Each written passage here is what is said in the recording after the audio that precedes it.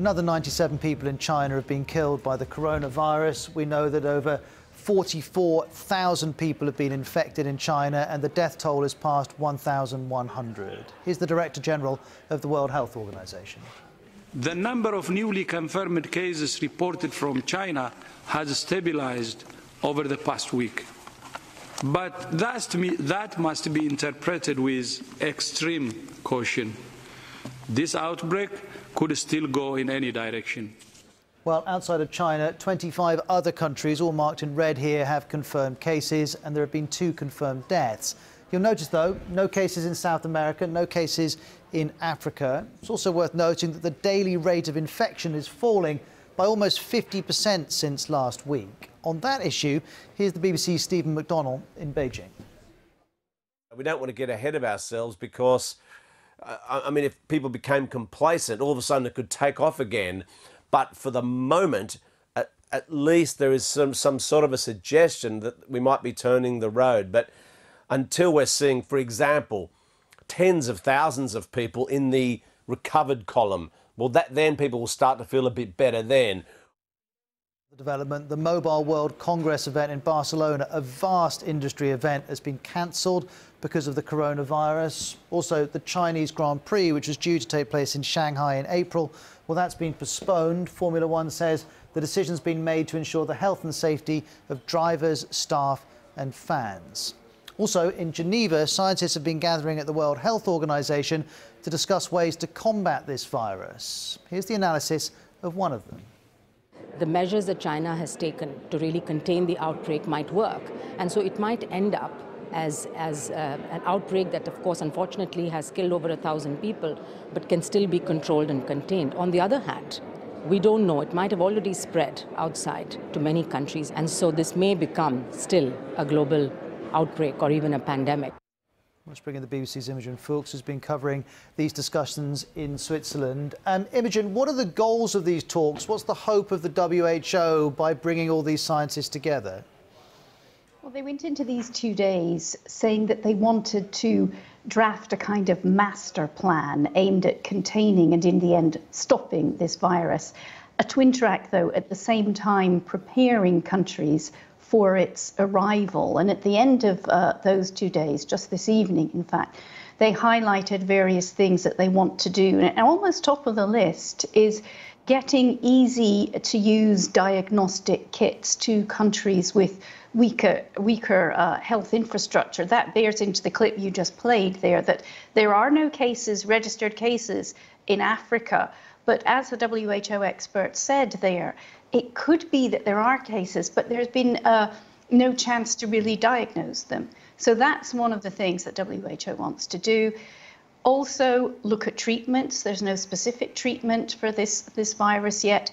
And in the long term, look at vaccines. So they got a plan for all of that. And I think boosted a bit by this news that the cases, daily new cases in China are falling, a hint of stabilization, but nobody is getting complacent at the WHO in Geneva. But Imogen, what's the relationship between the WHO and the individual countries caught up in this? Because presumably the WHO can't mandate a particular response from a particular country. No, it can't. But, you know, the World Health Organization is a UN body and it has over 190 member states, so all the countries on the planet. These member states have signed up to this body of regulations called the International Health Regulations, which means they are obliged, for example, to inform when they come across a case. The WHO is not a body, and I think it understands maybe that it doesn't work. It's not a body to go out there swinging a big stick and saying you must do this, because the last thing anybody wants is for a country to feel frightened or bullied even, and therefore hide cases. One of the things we know that China was very worried about was, you know, revealing these cases and the effect it might have on its economy. It's gone ahead and it's cooperating, as far as we hear in Geneva, in an extremely transparent way with the World Health Organization. Still a huge hit to its economy. Mm-hmm. And again, this is something countries have to face, and it's a very, very difficult balancing act.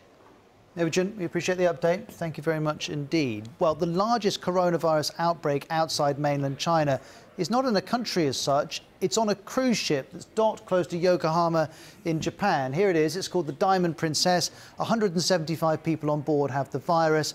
That includes a health official who boarded to hand out questionnaires and then became infected. And in total, there are over 3,500 passengers and crew on this ship. None of them are being allowed to get off. And Japan's saying it doesn't even have the capacity to treat all of them. Well, the BBC's been speaking to one American passenger who's stuck on board. We're good little prisoners. We stay in our rooms and just go out on the balcony. We put our trash out in the appropriate way. We pick up our messages outside the door. We wear our masks when we open the door for our food trays. We certainly look forward to the food like any prisoner. And this is the poshest penitentiary there is. The food has gotten significantly better.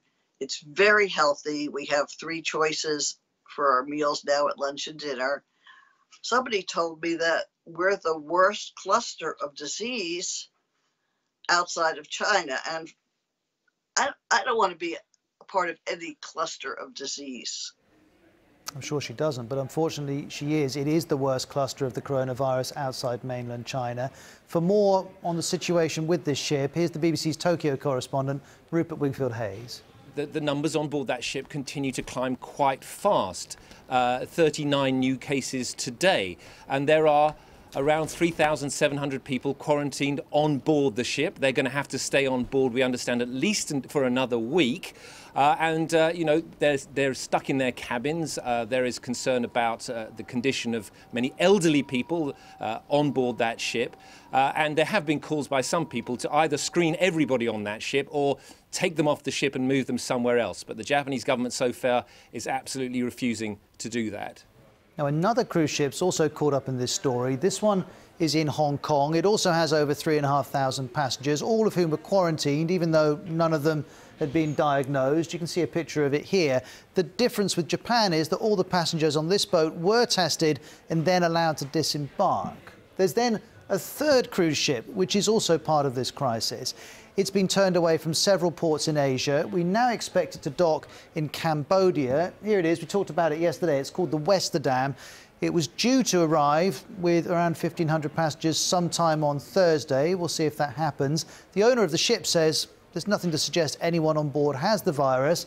That, though, didn't stop Thailand and others turning it away. All of which raises the question, does something particular happen on cruise ships if there are viruses? And the BBC's done a whole analysis of this. The headline reads, are cruise ships really floating Petri dishes? And you can find the whole analysis at bbc.com/news. Well, from Cambodia now on to Singapore, because around 300 employees there had to be evacuated from the country's biggest bank. That was after one person became ill with the virus. You can see an image here from the 43rd floor of the DBS Bank. That's the floor where the staff were evacuated from. Let's get more from Sharanjit Lail in Singapore. Now, the bank released a statement saying that it would be providing the employee who fell ill and his family with every support and guidance.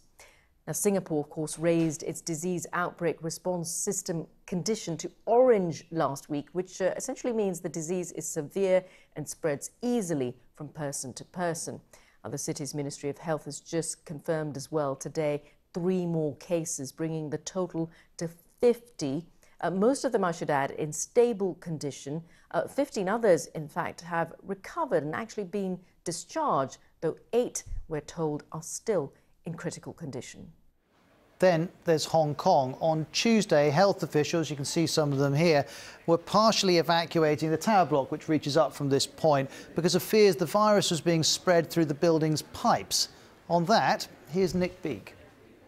The reason why they're so concerned about this particular tower block was the experience they had 17 years ago with the SARS virus, which was able to spread very, very quickly through one particular place where more than 300 people became infected. The latest we're getting is that maybe that was more a precaution, and actually 5 people who appeared to have some form of flu, they had a fever, they have tested negative for the coronavirus.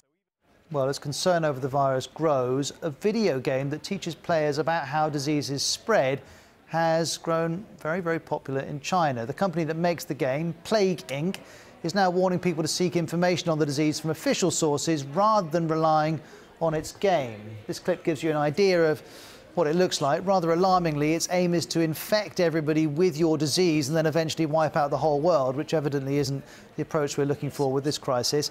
It also saw a jump in sales during the 2014 Ebola outbreak, and players from around the world are able to donate to charities which actually help combat the spread of infectious diseases. Now, here in the UK, another case of the virus has been confirmed. It's believed to be a woman who flew into London from China. That brings the total number of cases in the UK to 9, and efforts are continuing to trace 12 patients who were treated by 2 British doctors who've since been diagnosed with the coronavirus. One of them works here in a hospital in Worthing in South England, the others in Brighton on the south coast of England. Both are now being treated in isolation. This is one expert's view on what could come next for the virus in the UK. Our best estimates are really the transmission will get going in the UK in the next few weeks, unless we're very lucky, probably peak in 2 or 3 months after that. It has to be borne in mind the epidemic in Wuhan is peaking at the moment, but it's been going for 3 months since the beginning of December. We have no real idea what's going on in the rest of China. Well, for the latest on the situation in the UK, here's our health correspondent, Catherine Burns. We know that when most people get this, they don't become very ill. Their symptoms tend to be very mild. In terms of actually stopping the virus, experts say we could be looking by the end of the year before we get some kind of vaccine. But they think this virus has a weakness. It likes us to be close together. So there are precautions that we can take, and they really are the kind of things that you would take to stop yourself getting any kind of bug. Wash your hands. Try not to touch your face too often. If you cough or sneeze, make sure you cover your mouth. Really, it's a case of using our common sense.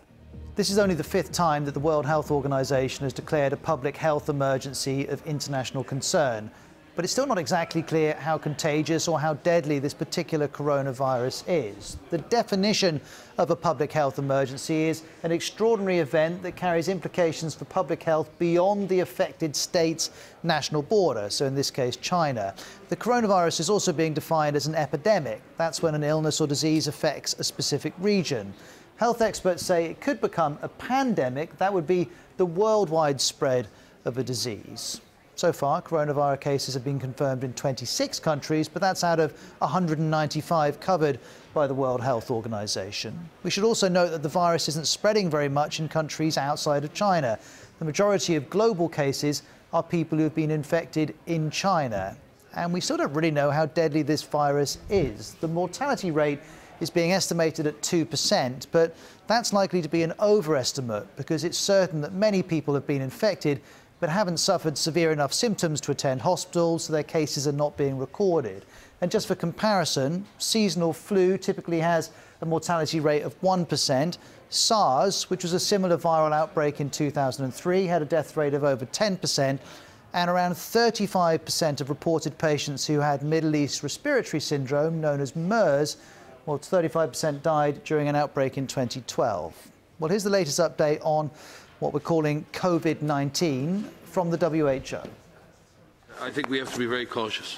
The stabilisation in cases in the last number of days is very reassuring, as the DG has said. And it is, to a great extent, the result of the huge public health operation in China. It is very hard, though, to predict. We definitely see that the behaviour of the virus outside Wuhan, Hubei, in the rest of China, and outside China, doesn't appear at this point to be as aggressive or as accelerated, and that's a good sign. And that gives us an opportunity to prepare and to react, and still gives us the opportunity for containment and potential interruption of transmission of the virus.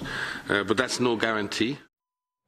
Now, this is interesting. It's a study in the Journal of the American Medical Association we've spotted. It looks at a hospital in Wuhan, which of course is the city at the centre of this outbreak. This study found that just over half of all people affected by the virus were adults between the ages of 40 and 59. Only 10% were patients younger than 39. And it goes on to conclude, if I just bring up a quote here, cases in children have been rare. The same pattern was seen in outbreaks of the SARS and MERS viruses. Now, there is one possible explanation. This is Natalie McDermott, a clinical lecturer at University College London, saying children over the age of 5 and teenagers tend to have immune systems that are quite primed for fighting viruses.